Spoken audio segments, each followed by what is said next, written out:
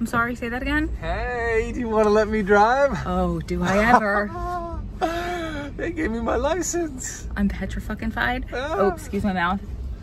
And I'm gonna be the world's best backseat driver. Here we go. Come on, let's go.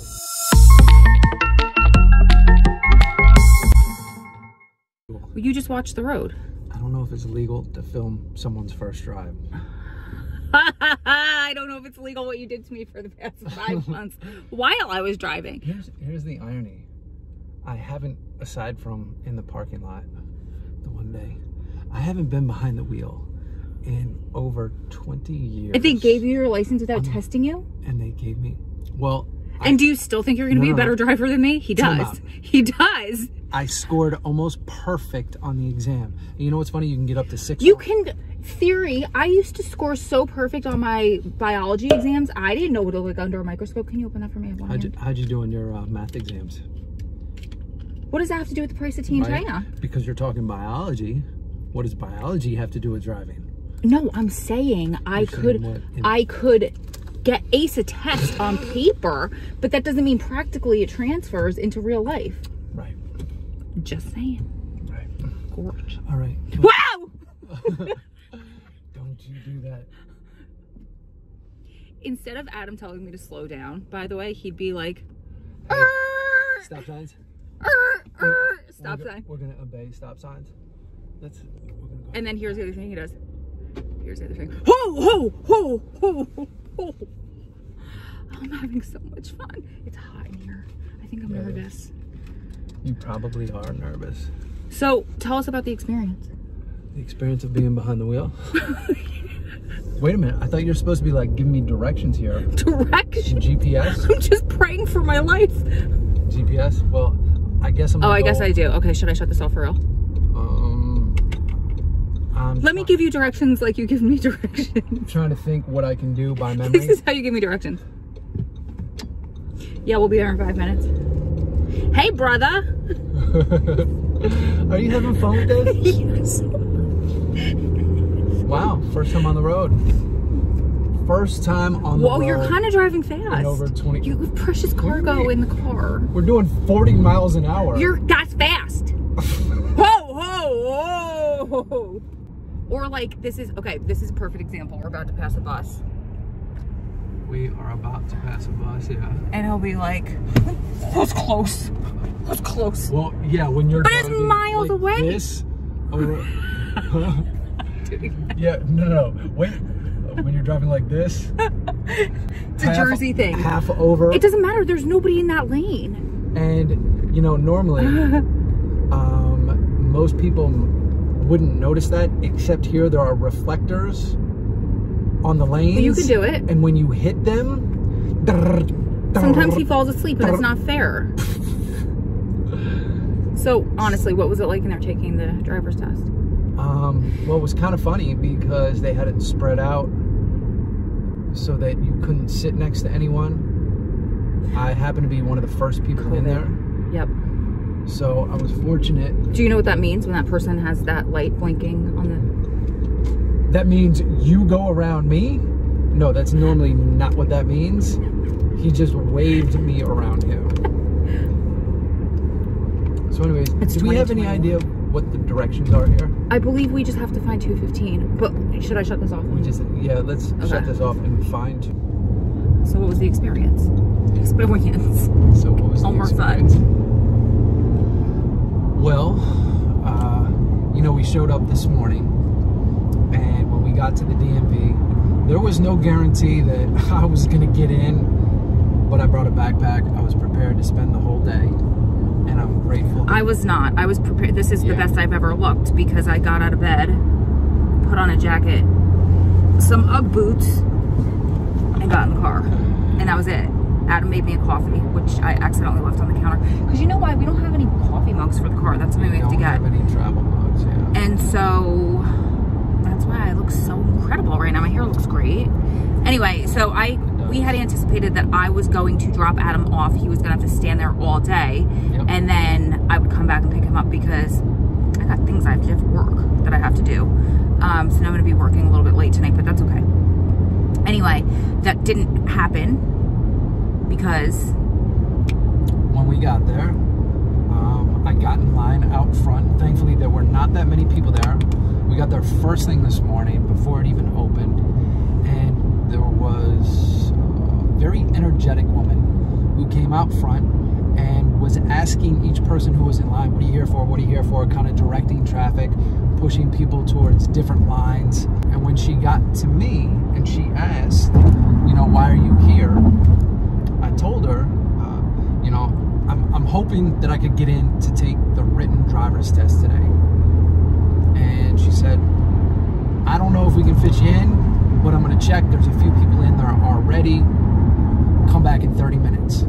So we said, man, 30 minutes. I don't even know if I'm going to get in or not. But it was really good timing because we were starving. Yes. We didn't plan out like food or anything for the adventure. Well, I brought a backpack full of water.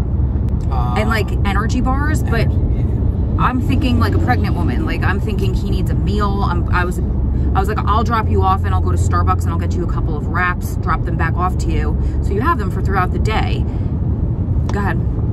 So we end up leaving for 30 minutes. We go, it wasn't even 30 minutes, maybe 15, 20 minutes. We run out, we grab, you know, a couple of... look at all the sun rays. Sorry to cut you off, but look, I told you my mom was involved. All the sun rays coming in. Okay, go ahead. So we go, we grab some coffee, some quick breakfast on the go. We pull back up and I see the next wave of people kind of showing up, I guess, for appointments, because everything is supposed to be by appointment only. Because of COVID. Yeah, because of COVID. And I was just determined, listen, whatever I got to do today to get in there, to get my license, I'm going to get it done. I don't want this put on anyone else. I know, you know, it's been a challenge on Ro, puts additional stress on her. So I'm just trying to make life easier. And I was committed to doing whatever it took to get that done today. Well, also, it puts stress on you because, like, if you want to do something during the day, like, here's an example. Yesterday, he could have had a business situation, like a meeting, right? But he had to work his schedule around my work meetings, where now he could just take the car. Like, I don't need it. I'm working from home. So it was stressful a little bit on both of our ends. Or, like, you know, late at night, I'm like, hey, I need some ice cream. I have to be the one to go get it. Now it comes out. So yeah, we show back up, and when we get there, we realize that this woman is gonna let me in. She's gonna give me a shot. So I hang around, I wait in line again, and the question is, how long am I gonna have to wait? You know, am I gonna be here all day? Are they actually gonna let me take this? Let me go stand in line and wait and see how this goes.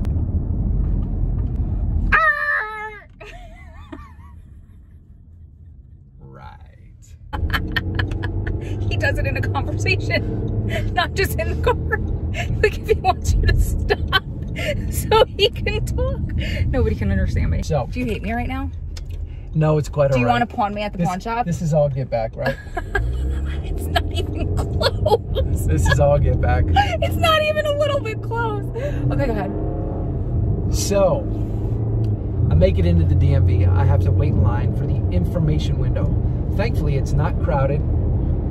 The first shift of DMV workers are the only ones who are there at that time. And I hear them talking about the next shift coming in. So I'm there at just the right time to not only get in and get in line, but as these additional workers are coming in, now things are speeding up.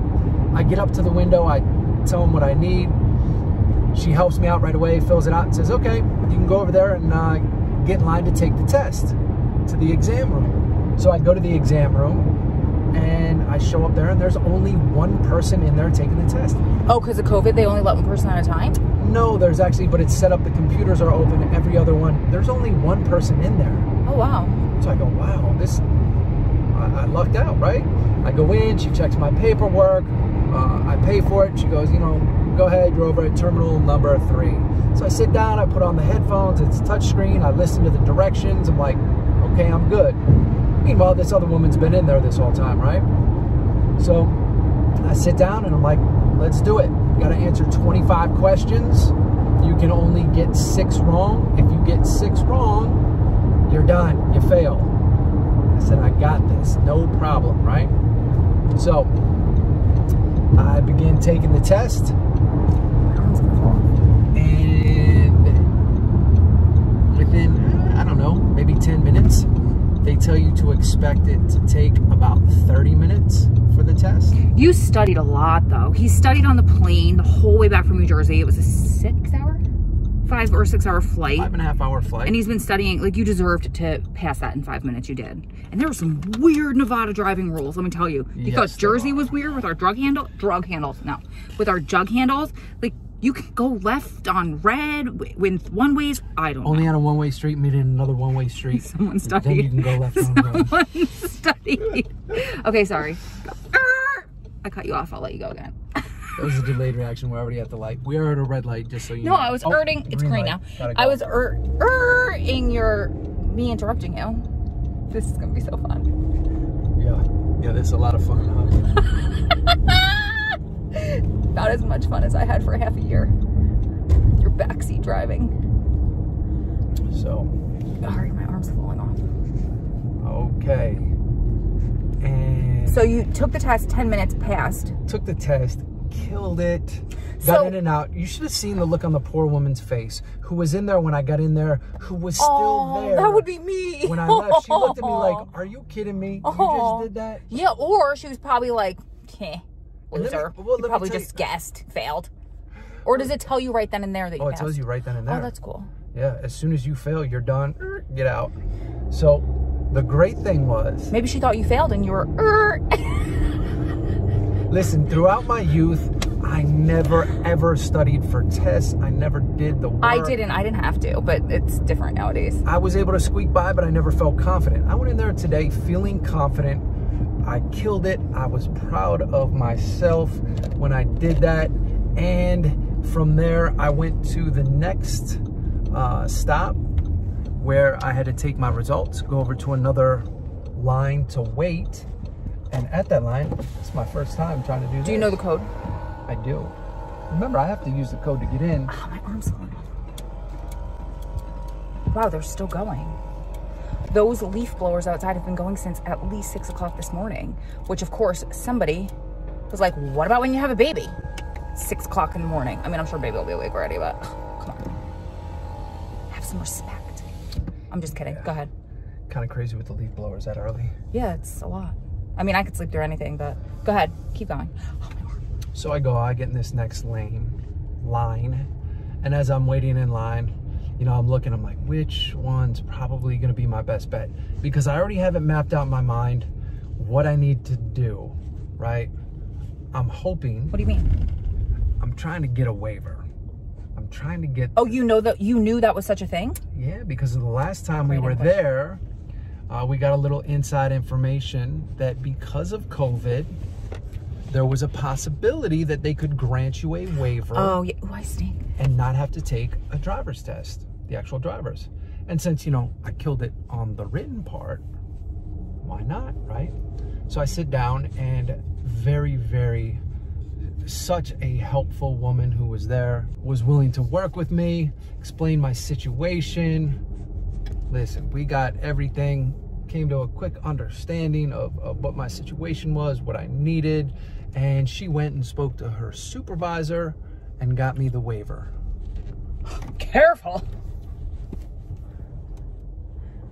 That's awesome. So then what? Do you have enough room? Yeah, I have tons of room. I'm a little tight on Just this side. FYI, when you open the door, like if you did that at a red light, yeah, it puts the parking brake on automatically. Really? So you have to shut it off. Yeah. Good to know. Yeah. I found it out the hard way. But go ahead, keep going. So this woman was exceptionally helpful, and I was really, really grateful. Come to find out, she has a son who's in prison here in Nevada State Prison. What are the odds? She saw my pay stub from Hope for Prisoners, knew about Hope for Prisoners, and talked about Hope for Prisoners saves the day once again. So we had a great conversation. She was very, very helpful. I probably could have been in and out of there in 30 minutes less than what it took. but I really didn't want to rush things. She was super helpful, and I wanted to listen to everything that she had to say.